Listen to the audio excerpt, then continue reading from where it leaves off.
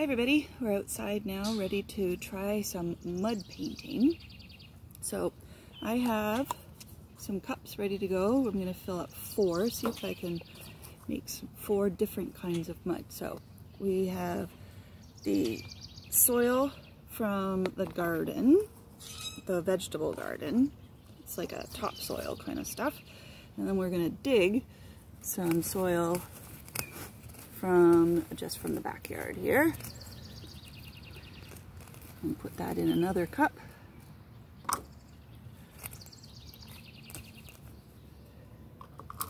So we have soil in all 4 cups.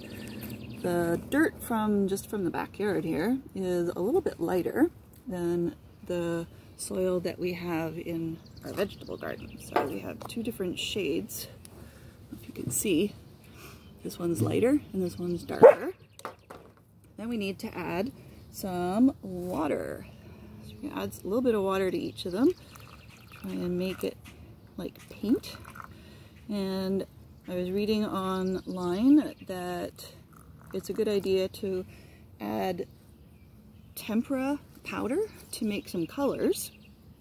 I don't have any of that. Or you can add food coloring. I don't have any of that either. So thought we would try a couple of things that I found on our spice shelf. We have turmeric, which is a yellow color. We're going to try putting that in one of them. And we have paprika, which is kind of an orangey red color. We're going to try putting that in one of them. So I'm not going to measure, I'm just going to dump it right in and see what happens.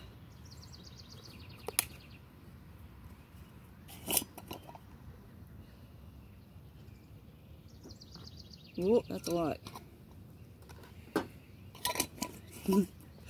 That's the fun part of this activity.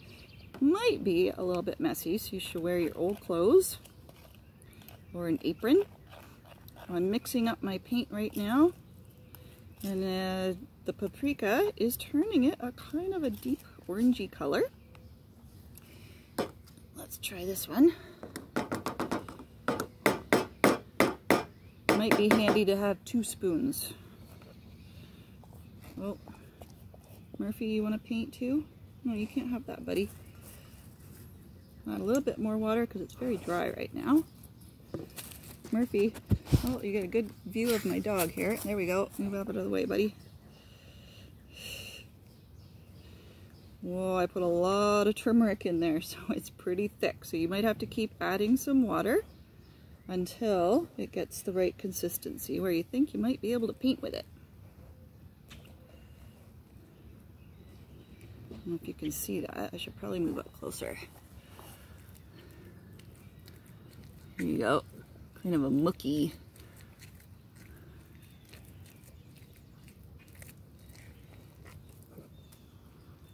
Yep, even more water.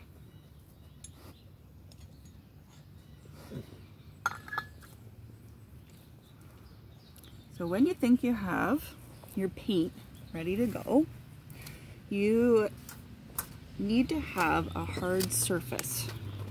And you can use regular paper, but this kind of painting is not going to last. So when you're finished your painting, you should take a picture of it, because when it dries, it is going to flake off and it won't last, okay? So I have my 4 colors. I have some paint brushes, and if you don't have paint brushes, we did another activity earlier that we made up paint brushes with grass or with leaves from pine trees. So you can use whatever you want, whatever you have.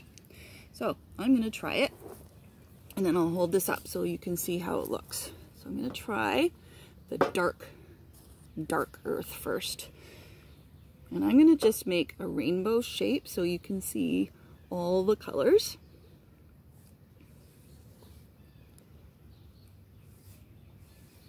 Okay. So we're going to put that over here. And I'll hold it up to show you.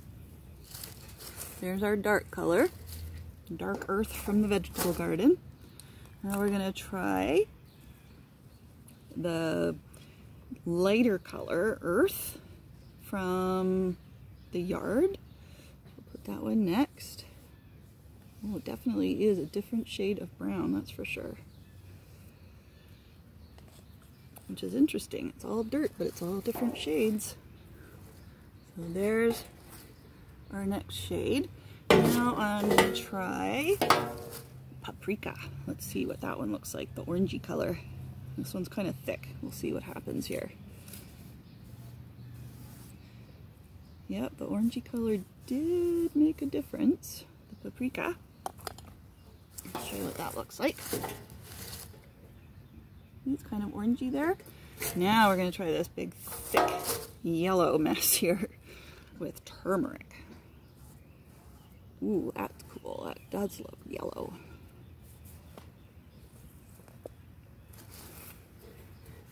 Here we go. So we've made 4 different shades of mud paint that you could try. You could paint a whole bunch of pictures, take photos of them when they're done, because remember, they won't last when it dries up. It might flake off, and it is messy, but it's lots of fun, and we'd love to see some pictures of what you paint outside today. Have fun experimenting with your mud paint.